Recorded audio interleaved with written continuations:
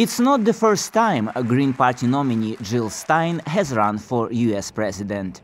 In 2016, Stein got just over 1% of the votes. Many Democrats believe those votes cost Hillary Clinton the presidency.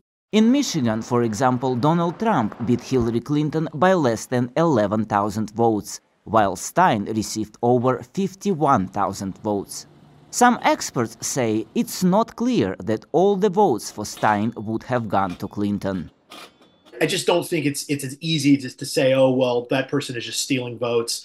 You don't know what a voter's behavior would be if they were actually forced into a choice, into two-way choice. A similar situation arose in 2000 when Green Party candidate Ralph Nader won nearly 100,000 votes in Florida, and George W. Bush defeated Al Gore by just 537 votes. The problem with this whole formula is when you have a highly contested election that's being, to some extent, bitterly fought out, you assume that people's second choice would really matter. And I personally think that whole model is wrong. People who choose to vote for third-party candidates are doing for independent reasons of their own.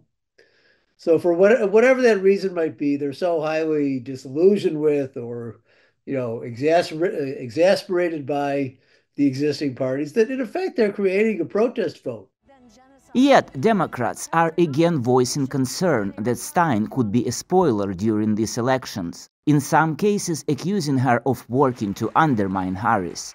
When VOA reached out to Stein's campaign, co-press director Sam Feifel responded by saying that attacking a third-party candidate, quote, is not just an attack on democracy, but a form of voter suppression to intimidate people into not voting for what they want, or even not voting at all.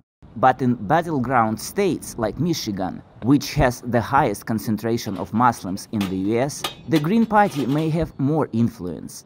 That's because many Muslims troubled by the humanitarian crisis in Gaza are angry over the Biden White House support of Israel.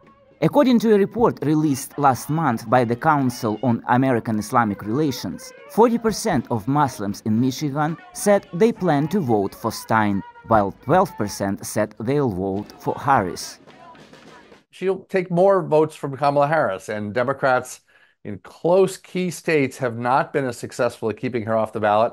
And so if we are looking at the race coming down to a few close states, she has the possibility of affecting the close states on election night. The same report also showed more Muslims plan to vote for Stein over Harris in Wisconsin and Arizona, battleground states where Joe Biden narrowly defeated Donald Trump in 2020. In an election year where the winner is too close to call, Green Party votes could make a difference. Maxim Adams, VOA News, Washington.